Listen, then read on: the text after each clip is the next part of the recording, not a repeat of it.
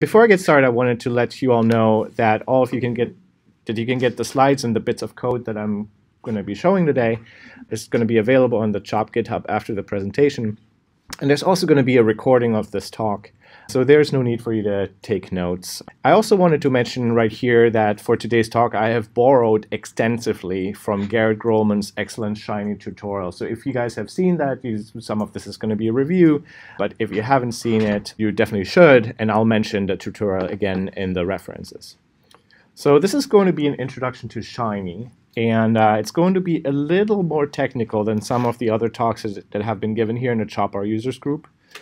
And just for the purposes of this talk, I'm assuming that you're familiar with basic concepts in writing R scripts such as variables, functions, lists, and installing and loading packages. And that's because a Shiny app is basically a delivery vehicle for your R script. So you could write an R script that does a certain thing, and all a Shiny app does is allow you to make the function of that script available to people who don't know R. All they need to do the analysis that you want them to be able to do is to be able to click on a website. But you, the developer of the app, you will need to know how to write the R script that you have in mind. And I'm also going to assume that you're familiar with the idea that a web application is hosted on a web server that sends pages written in HTML to your web browser. And finally, I'm assuming that you're interested in learning about how you can use Shiny to build interactive web applications. Now that said, that some of you no doubt will feel like you don't know R well enough for any of this. But no worries. I want to point out a number of excellent free resources that are available to you to get you up to speed. The R for Data Science book by Garrett Grolemund and Hadley Wickham has become sort of the de facto standard introduction to data science with R, with best practice and ease of learning in mind. And the entire text is available for free at this address. It comes with lots of exercises, and there are solutions to the exercises available online also. If you are at CHOP or at Penn, and I think everybody in this room is, but if you're viewing this talk later online, maybe you're not, but if you are at CHOP or Penn, you can take advantage of a series of free R workshops that are going to be customized to your personal needs. And they're created by Sheila Brown of the Arcus team. And you can find more about that by going to a-mess.org or by talking to Sheila. And I think I saw her earlier, so, or maybe Sheila. She'll be back. Oh yeah, she'll be back. And finally, if you're at CHOP or at Penn and use R at any level whatsoever, I really encourage you to join the CHOP-R user group. We are a friendly and inclusive interprofessional community and provide a forum to get technical help, to learn, and to socialize. And if you'd like to get an invite to our Slack channel and invitations for future talks, please go to bit.ly/chop-r and enter your CHOP or Penn email. That said, even if you feel like your R skills are a bit rudimentary at the moment, I think that you will still get something out of this talk. I think it'll leave you with a sense of what programming Shiny is all about, and how it will be useful for your work. And since this presentation is going to be recorded, you can always come back and take another look later. So what I'm going to show you today is how to build a very basic Shiny app. We'll go into some detail to understand the Shiny reactivity model and programming patterns. And then we'll deploy the app afterwards. And finally, if there's time, we'll add a bit of styling to make the app look CHOP branded. The app that we're going to make today won't be very exciting or pretty or powerful, but that's not a limitation of Shiny. In fact, at the end of the talk, I'm going to point out some resources that you can peruse to build very sophisticated apps and with highly customized appearances. So let's assume you do know R, and now you want to build a Shiny app. The first thing that you should do is to understand the architecture of a Shiny app. And to do that, we'll look at a real Shiny app. So this is a Shiny app. It's pretty simple. It shows some de-identified data from a project that looked at central line-associated bloodstream infections, or CLABSIs. And what's shown is a histogram of the total number of CHOP patients with central lines on a given day throughout the study period. What you'll notice is that this app runs inside of a web page. This is the Google Chrome browser.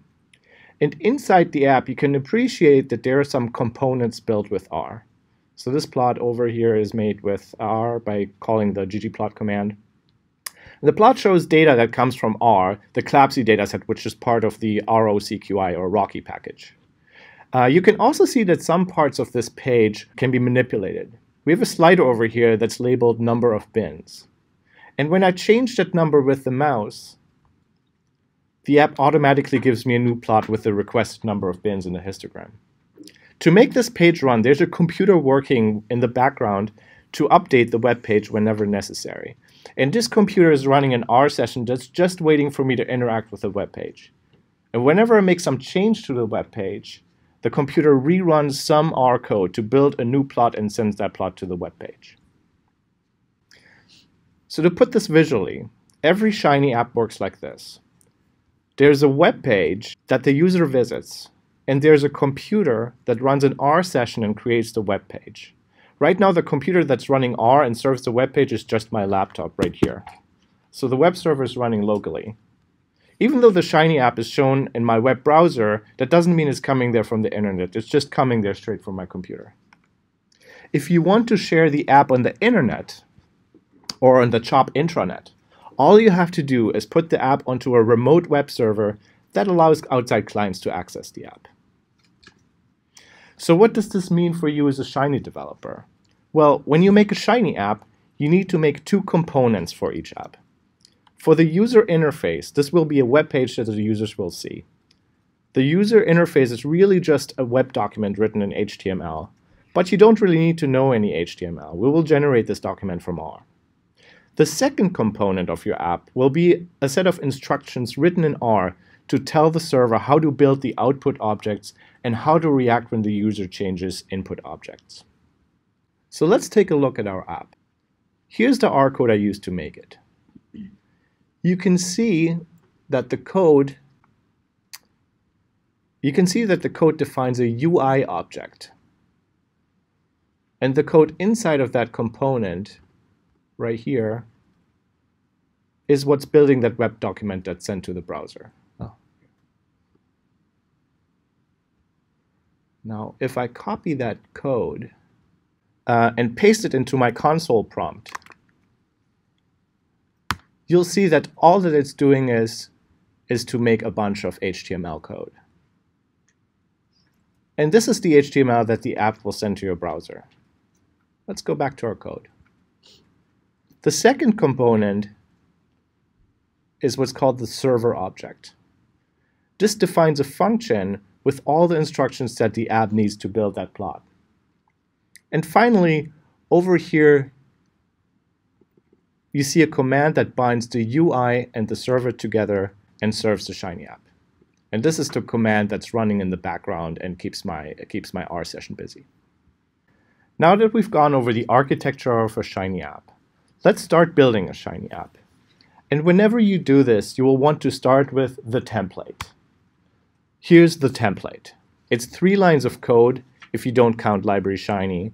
The first line of code sets up the UI object.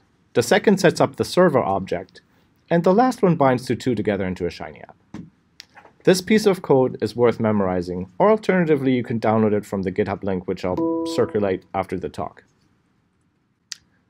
So the template is in the o1-template file, library Shiny, UI server Shiny app, 3 lines of code. This is actually the shortest possible Shiny app, so let's run it. To do so, I can copy and paste the code in the console. And when I hit enter, RStudio will launch the app. So this is the shortest possible Shiny app. So you can see we've made an app that shows a blank page. We didn't get any error messages, so that's great. So we know it works, and that's a good foundation to build on. So let's add some things to our app. If I want to add elements to my user interface, I just add them inside the fluid page function. For example, I can write hello CHOP and then rerun the app. So now my app says hello CHOP. And one thing that I want to point out is while the app is running, you can see down here that you're getting that the console gives you a message saying that's listening on some port of your local host computer. And also it doesn't give you your command prompt back. And that's because, as I mentioned earlier, the app is now hanging out in my R session and waiting for user input so it can react to it. And that means that, that if I want to get my command prompt in my R session back, I need to terminate the app. So now that we've looked at the Hello Chop app, run that, and we can see that it says Hello Chop. That's very cool. It's a little bit rudimentary, though. I wouldn't say very cool. I think it's very cool. Okay. That's my opinion. So let's add some inputs and outputs to the page. So as you build your Shiny app, a good way of thinking about developing it is in terms of inputs and outputs. Inputs are the things that your user can toggle or use to provide values to your app. In our app, we've one input, a slider that the user can use to select the number of bins to use in a histogram. But we could have many more inputs if we wanted. Outputs are the R objects that are generated as a result of the inputs. These could be plots, tables, text, or other things. They are the things that should respond when the user changes an input. And here's how you add inputs and outputs to your app. In both cases, you add the inputs and the outputs to the fluid page section of your template. Anything that you put inside fluid page will end up on the user interface of your app, and the inputs and the outputs are what we want to end up inside the user face of our app. So you can use inputs with input functions, so you can add outputs with output functions. And by the way, some of the stuff that we discussed today can seem very new and unusual, even if you're an experienced R programmer. So at this point, I think a good way to think about the patterns that we're going to look at is that this is just the way it is, and it'll make more sense once you start to take a deeper dive into Shiny, into reactive programming. So let's look how to add an input function.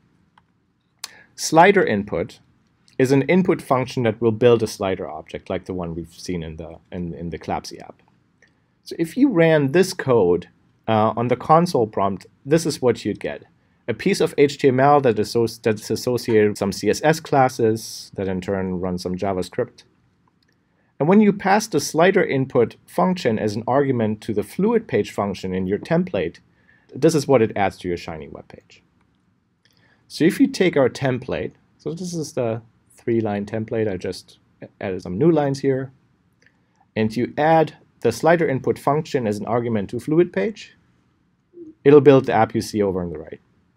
Well, this is just a PowerPoint slide, so I can't actually move this slider right now. But if I ran this in R, you'd see that I can manipulate the slider and change its value. Here are most of the input functions that you can use in your apps. You can see that most of them end with the word input, which is why they're called input functions. So you can add buttons to your app, checkboxes, dates, date ranges, radio buttons, drop-down menus, sliders, text, number, and password inputs. Basically, you can create any sort of interactions you might want a user to be able to make on your website with input functions. Each of the input functions follows the same basic syntax. They take an argument named input ID. That argument allows you to assign a name to an input, which is important to connect it to the outputs, as you'll see later. You can give your input any name that you like, but each input in your app should have its own name.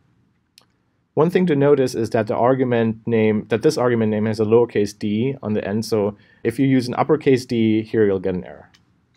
The second argument that every input function takes that's a required argument is the label argument. When users see your input object, like a slider or a button, they won't necessarily know what the slider controls or what to do with it. So the label provides you with a way to explain that. The labels will appear in an intelligent place near the object. For a slider object, for example, the label will appear right above it, but on an action button, it will be the label of the button. If you don't want a label to appear with your input, just put 2 quotation marks here, or an empty character string. Then finally, each input function takes additional arguments that help define how the input object should do its job. For example, a slider input object needs to know its minimum value, its maximum value, and initial value for the slider. But those arguments wouldn't make any sense for an action button, and so on. So if you want to know what specific arguments to use with the specific input function, you can just look at the help page for the input function. If you type !slider input into your console prompt, it'll pull up the help page for slider input where it'll tell you all the different options and arguments for that particular function.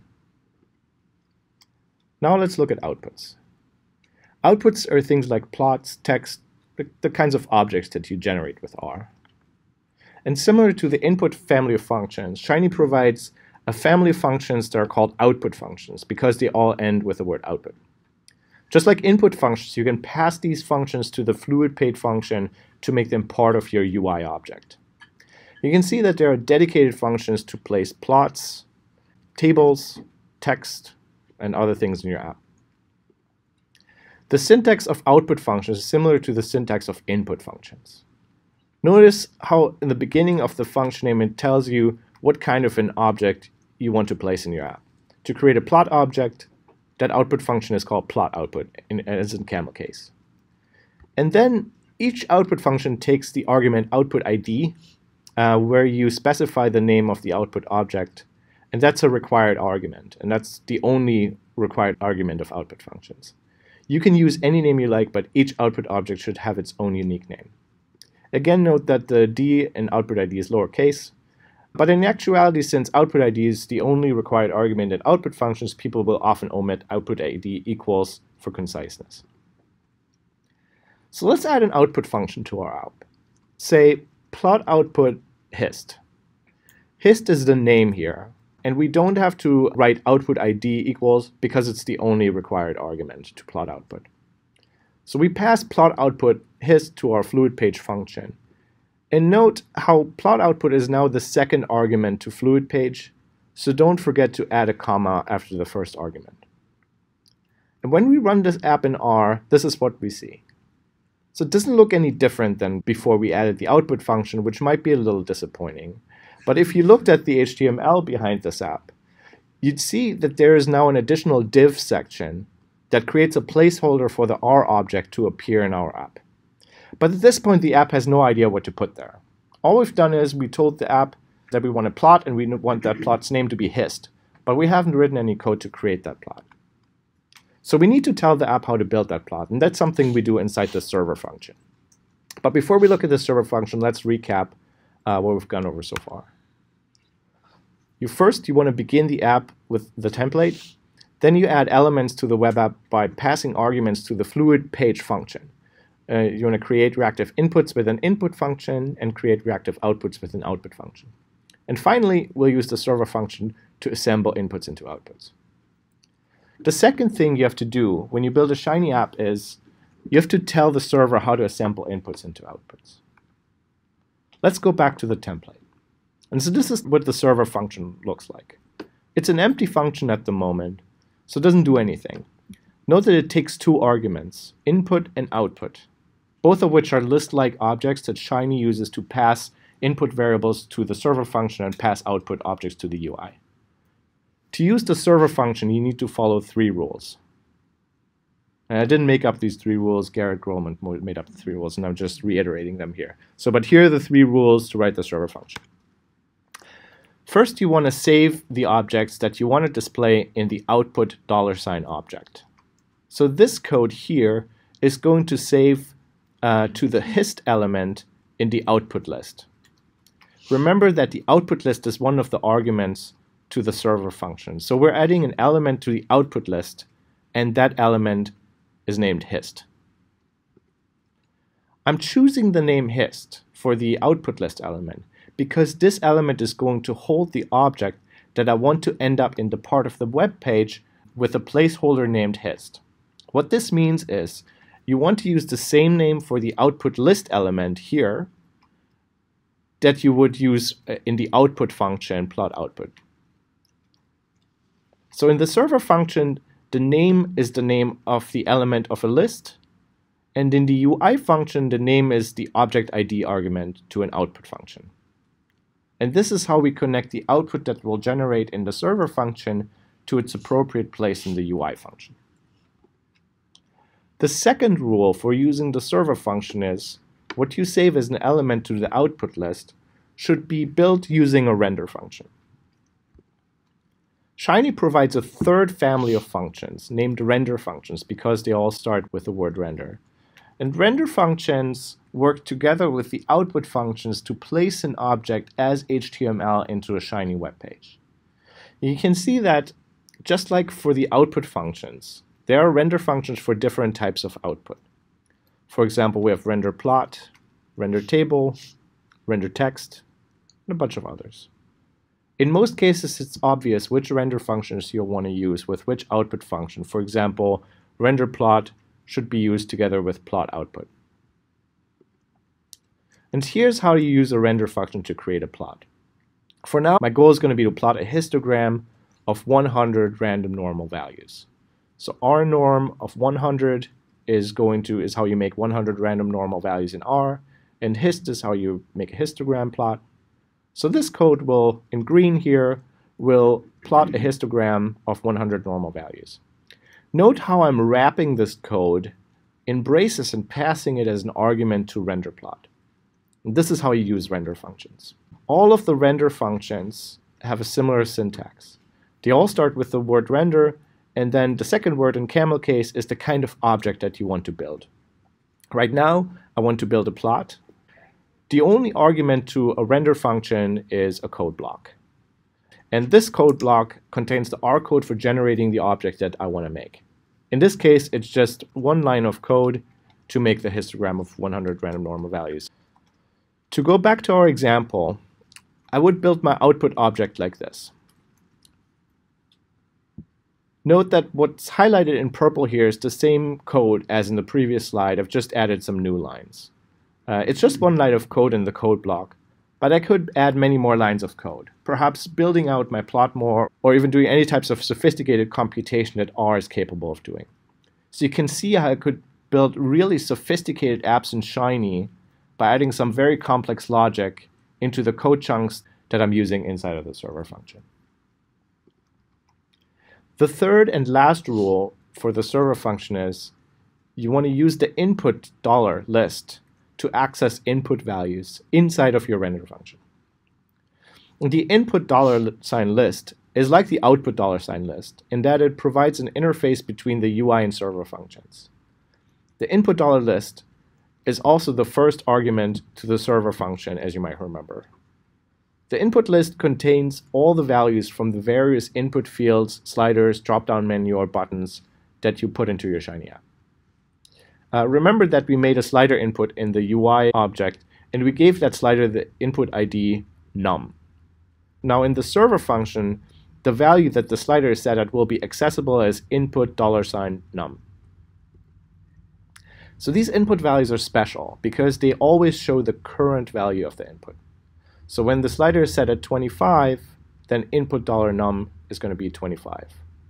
But when the user moves the slider to 50 or 75, the value of input $num will change to 50 or 75 respectively. And when you look up input $num, it would always show you the current input as set by your user. So let's say I want the output now to depend on the value that input $num is currently set to. So I can change the code so that instead of making a histogram of 100 normal values, we let the user use the slider to tell us how many random values to make, and it will create a histogram of that many normal values. And all I have to do is to pass input $num as the argument to the rnorm function, and Shiny takes care of the rest. So if you follow the three rules, if you save your outputs in the output $object, you use a render function to build the object, and you have the output dependent on input values, then reactivity will occur automatically. And Shiny will work in the background to keep track of your user input and rerun the code and refresh the web page immediately whenever there's a change. So how does reactivity work? So this is what it looks like graphically. So we have our app on the side here, and the first time we launch the app, Shiny runs the code inside of render plot, and that code is hist of rnorm of input $num. And as part of running that code, it's going to connect to input $num and access its current value, which is 25. And Shiny is going to keep track of that connection. If the user comes along and changes the slider from 25 to 27, then the value of input num is going to be different. When this happens, Shiny will look up all the objects that are connected to input $num all the things that rely on that value, and that includes render plot, and it'll notify them that they're now out of date. When render plot knows it's out of date, it'll automatically rerun its code to make an up-to-date graph. And in the process, it looks up the value of input $num. When it calls input $num, it gets that value, which is now 27, and it uses that value to make a new plot. And then the cycle is ready to begin again. And this is how reactivity works. So let's recap what we just covered. You use the server function to assemble your input values into outputs following these three rules. Number one, save the output that you want to build in the output list. If you do that, the output will be accessible by the UI object. Number two, build the output with a render function. The render function helps assemble the output into HTML and also handles keeping track of dependencies for reactivity. And number three, access your input values from the input $ list and use input values inside of the render function. And if you follow these three rules, Shiny will handle reactivity automatically. So here's the app we just built. You can see it's a pretty short app. It's only 16 lines. We have the UI function of the server function. I can run it. Can give it 100 normal values or much fewer, maybe like 1. That's what it looks like, a histogram of 1 value. So this is really just the tip of the iceberg of what you can do with reactive programming in Shiny. But instead of taking a deeper dive into Shiny architecture, I want to demonstrate how you would go about sharing your app here at CHOP. To share your app over the web, all you have to do is arrange to replace your own computer, which shares your app locally, with a web server that can share your app over the network. And here at CHOP, the way to do this is deploy your app to the CHOP RStudio Connect server. Now, RStudio Connect is a commercial product made by RStudio, and I'm not here to promote it, but I'm only going to go over it because that's the technology we have available to us here at CHOP. So the first thing to note here is that there is a standard way in which your files should be organized. You should have one directory with every file that the app needs. The most important file here is the app itself, which is the script that ends with a call to Shiny app. And this file should always be named app.r. And if you have any other data files, such as datasets, images, or CSS files, they should all go in that same directory. Yep, you should use this exact name, app.r. So if you're new to using RStudio Connect at CHOP, it'll be a real good idea to take a look at the RStudio Connect Getting Started guide written by Christian Minnick, which is available on the CHOP wiki at this address. Basically, everyone at CHOP has viewing access to the content hosted on our RStudio Connect instance, unless the user locked down that specific content. But to be allowed to publish your own content, you'll have to request that by shooting an email to Christian. Is that right? Yeah. Okay, yeah. So that's it. Let's build an app and deploy it. So here's how you create a new Shiny app. I'm going to click on the plus button, Shiny web app, and it'll ask me what the application name is. I'm going to just call it test app. And it'll just create it in my home directory, which is fine for the purpose of this demonstration. And so what you'll see is that it actually created an app and it pre-populated with some text. And this is actually a complete Shiny app that we could test out. So you'll see a couple of familiar components here. We have library Shiny. We have a UI function, which calls fluid page. There's a slider input. There's a plot output. But there's also a couple of other components here. A title panel, which you can use to give your app a title. And in this case, this app looks at a canonical R data set that looks at this famous Old Faithful geyser, and so they made an app around this. There's also these layout and panel functions which help you customize the appearance. Now, on the server side, you have the server function that creates a plot, and it just calls the hist functions. And there's just a little bit of extra logic to calculate the number of bins here. And then we have the Shiny app command to run the app. So we can run this, and this is what it looks like. This is really similar to my demo app. It's not a coincidence. And so you can see that there's this interesting bimodal distribution of of how long it takes for two eruptions to occur consecutively, and I don't know what the explanation is for this, but it's... Stephan, can you also expand this window, like maximize it? Yeah, I sure can. Yeah, so it's like Shiny uses Bootstrap, right, which is mobile friendly. Right. And so it adjusts automatically if you're looking at it on like a narrow screen. So that's right. Yeah. So I'm going to talk about Bootstrap in a little bit for very briefly, but thanks for pointing that out. Okay, so maybe I don't want to deploy this app because it's like not really clinically relevant, but let's make it a little bit more interesting by looking at a clinical data set. So what I have here is really I've taken this app and I've made a few changes to create the CLABSI app that I showed in the beginning. So really what I've done here is I loaded this CLABSI data set with this command, and I changed title panel here to say CLABSI data. And then the only other thing I did down here is I replaced the regular histogram with the ggplot command, and it'll be clear why I did that. But this creates exactly the same plot with ggplot instead of base R. Again, I use input $bins to tell ggplot how many bins to use. So if I run this app, I get the CLABSI data that I showed at the beginning. So now let's say that we're satisfied this is an interesting app and should be shared across CHOP because many users will want to be able to use how many active lines there are at CHOP in a histogram at different user-defined granularity. So we're ready to deploy. So if I want to deploy my app to the RStudio Connect instance, the very first time I do this, I need to do a little bit of legwork. You need to install the RS Connect package. So I'm going to say install.packages of RS Connect. Ask me, do I want to restart R? That's fine. Okay. And now I should be able to publish the app. All I need to do for this is to click on this blue icon here that says Publish Application.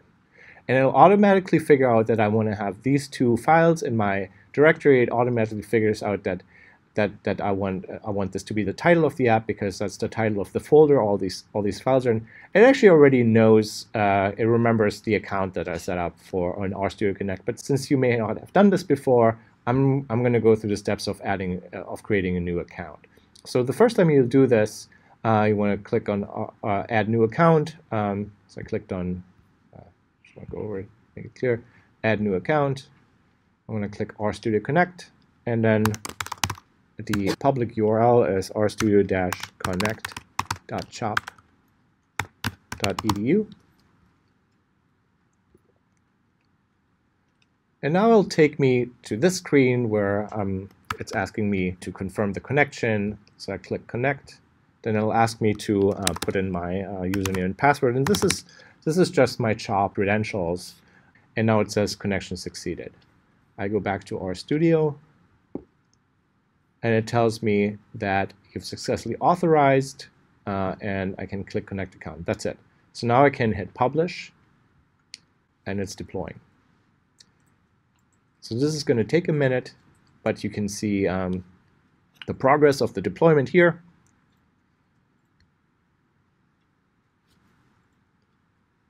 And once it's done deploying, it'll helpfully actually send me to that site. So now we're looking at rstudio-connect.chop.edu, and we're seeing my app running on the RStudio Connect instance. Now, how cool is that?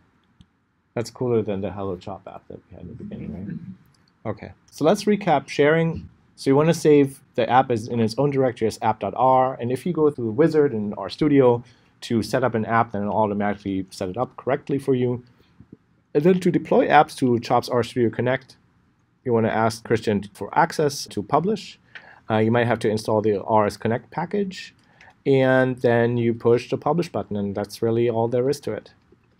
Okay, so we have a little bit more time. So let's say you have built a basic app, but you want to make it look a little bit more like the CHOP style guide with its rubric font and the brown, pink, blue, green color scheme. And we can do that because Shiny uses a framework called Bootstrap to provide much of the user interface functionality on the web page.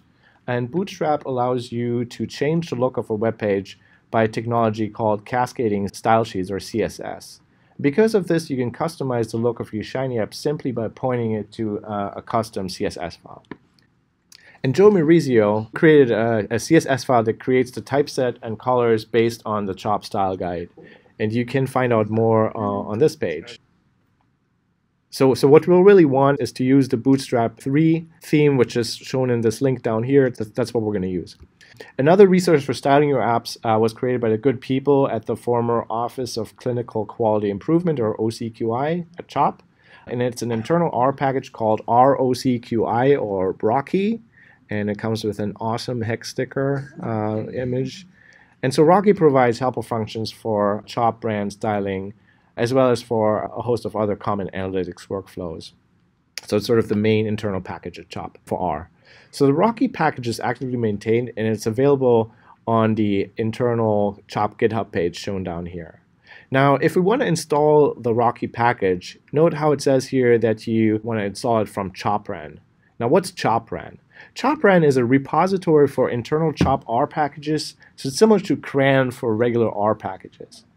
And this page here explains how you can set up your local computer to access CHOPRAN packages, which is what we'll have to do if we want to use Rocky on our own computer. So on RStudio Connect, we don't actually have to do that because it's already pre-configured to be able to pull packages from CHOPRAN. So we don't have to do it there, but if we want to use it on the local computer for testing, we're going to have to do that.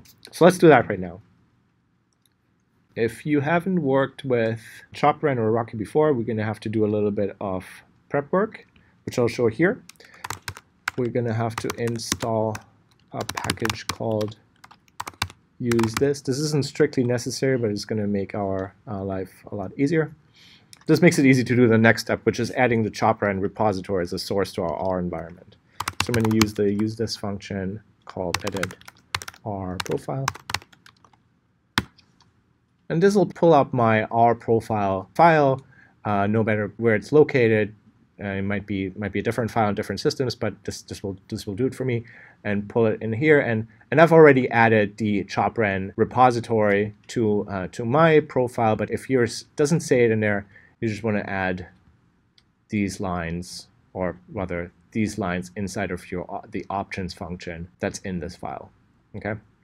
So I've done that, and now R tells me that it wants me to restart R for changes to take effect. I can do that. So this is session, restart R.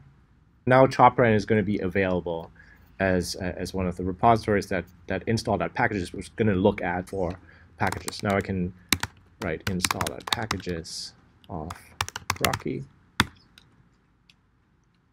So if I don't add CHOPRAN, then I'm going to get an error here, and it'll tell me, oh, I don't know what that package is. But since I added CHOPRAN, it'll find that now, and now I have Rocky.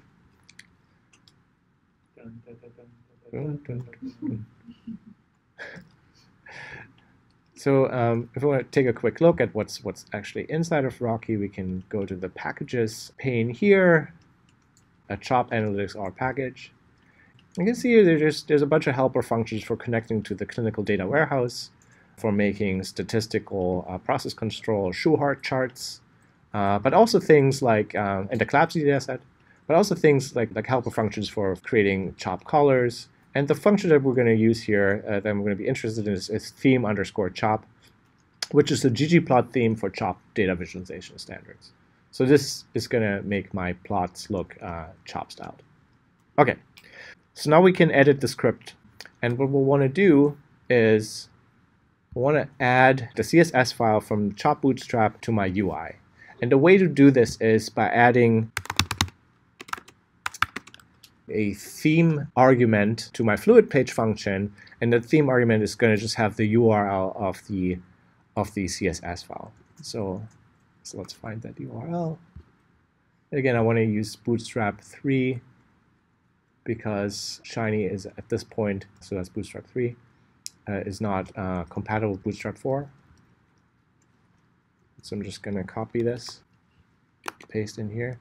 And remember, don't forget your comma afterwards, because this is just going to be one more argument as I'm adding to this function. Now I want to add theme CHOP to my plot, and this is why I changed to ggplot. And now in order to use this function, I also have to load the Rocky library. But then I can go down here to my ggplot function inside of the server function, and just add plus theme underscore chop. Okay. I can save this, run the app, see what happens.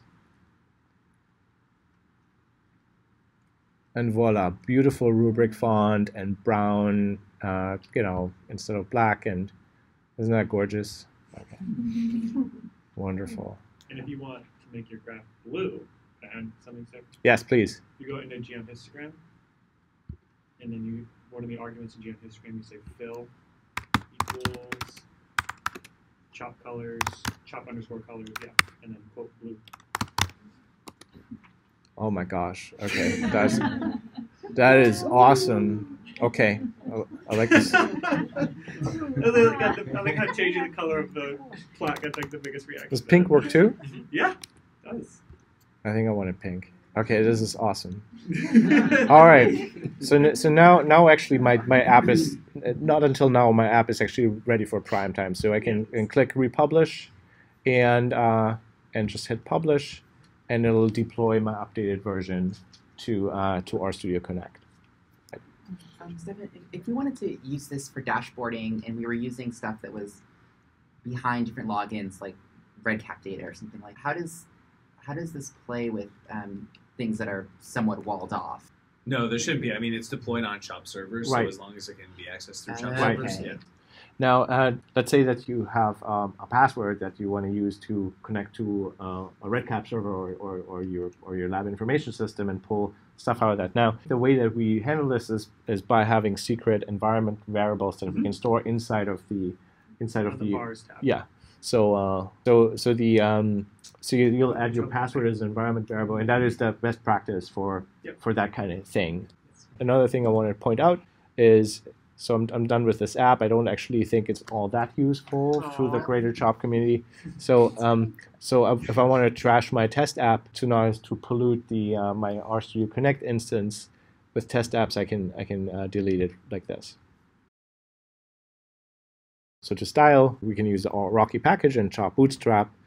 Rocky comes from CHOPRAN, and to add CHOP Bootstrap, you pass a link to that CSS file as the theme argument, and you can add plus theme chop to ggplot.